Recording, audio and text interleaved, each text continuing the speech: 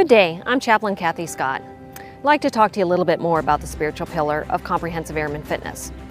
How do I get through crisis using spirituality? Well, spirituality is connecting with the holy.